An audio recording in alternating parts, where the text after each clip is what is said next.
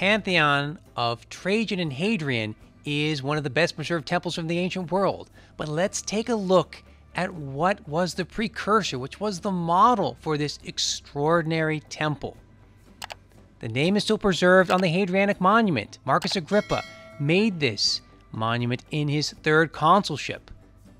That's the original Pantheon, constructed in 25 BC, but it is destroyed in a fire in the year 80. And Agrippa's Pantheon was rebuilt by Domitian. But that Pantheon, in turn, was destroyed in a fire in 110 that led to the final construction of the Pantheon that we see and enjoy today. What can we say about the original Pantheon of Agrippa? Well, we know from soundings that it had the same proportions and dimensions. A large porch facing north, followed by a rotunda.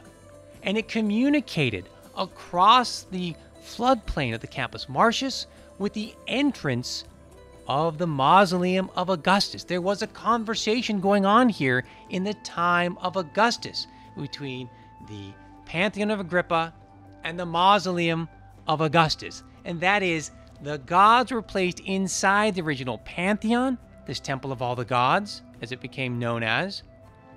And who was going to become a god in the future, after he died and buried in his mausoleum, was Augustus.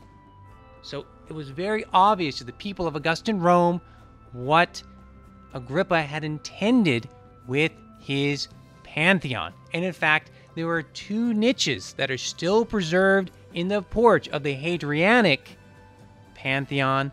Those niches recall what the ancient sources tell us existed in the Agrippan Pantheon, two niches for Agrippa and Augustus, after Augustus modestly refused to have his statue placed inside the temple. He needed to die first before he could be a god and be placed inside the temple, which included a statue of Divus Ludius, divine Julius Caesar.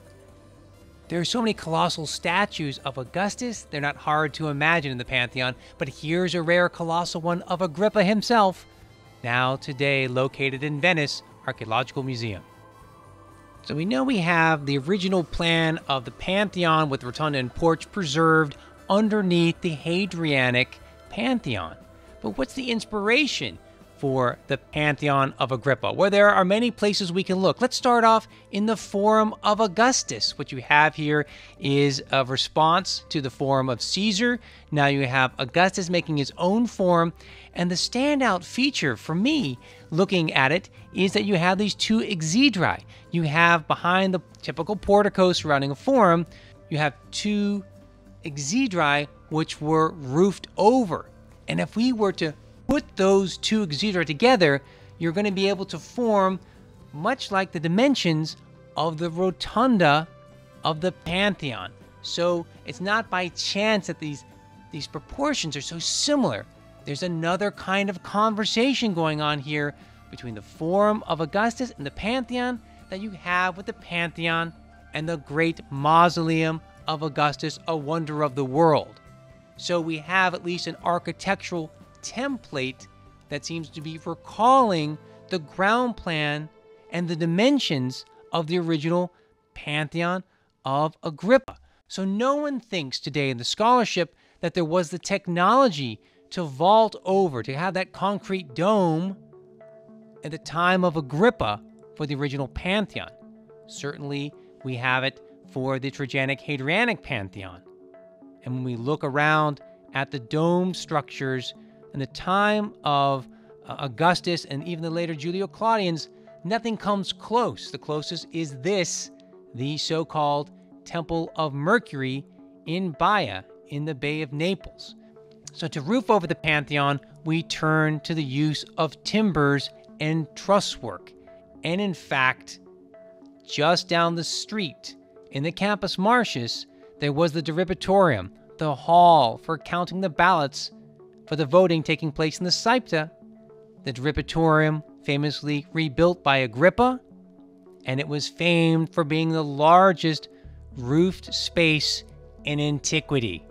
So it would make sense then that Agrippa, who was building the Drivatorium, a standout feature, its roof, was then capable also of roofing over the Pantheon in wood originally. Another feature of Agrippa's Pantheon was this. Diogenes of Athens decorated his Pantheon with columns, some of which had the shape of caryatids, and they were considered some of the most beautiful sculptures in the city of Rome in the time of Agrippa. And there were other statues placed in the pediment of the temple as well. So says Pliny the Elder. So what were those caryatid figures?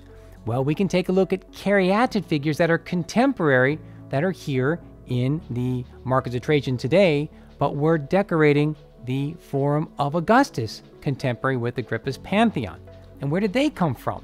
They were miniature versions of these caryatid figures, which were copied, we know, in the time of Augustus and Agrippa, when they were in Athens, that belonged to the Erechtheion, one of the great high classical temples on the Acropolis.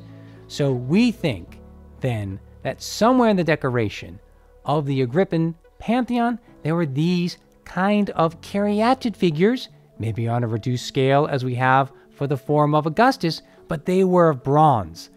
Another example of how magnificently decorated the Pantheon of Agrippa once was.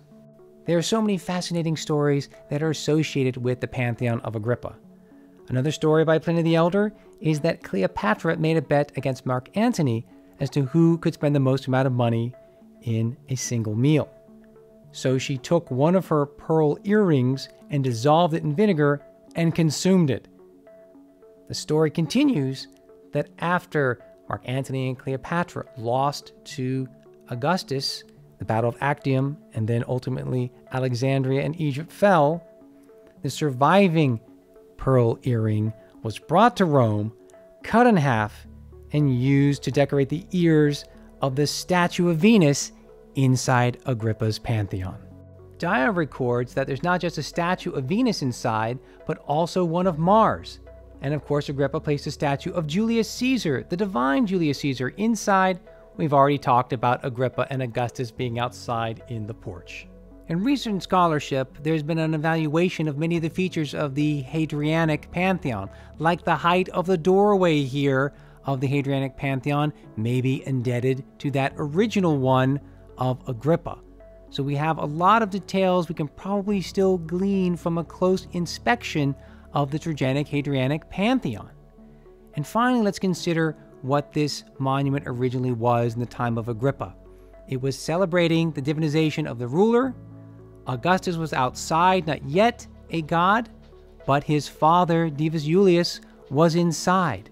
Where's the inspiration coming from? When we look at that architectural feature, there was, in fact, a Tikeion, a temple dedicated to Tike, a kingmaker deity and patron of Alexandria, Egypt, that probably served as some form of inspiration for the Agrippan Pantheon. So there's a lot more that we can talk about this wonderful lost monument, and there's so much more we can study about ancient Rome. Thanks for watching. Thanks for subscribing. Take one of our courses and join us in Rome and throughout the Mediterranean. And don't forget to subscribe to our newsletter for links to free lectures every month.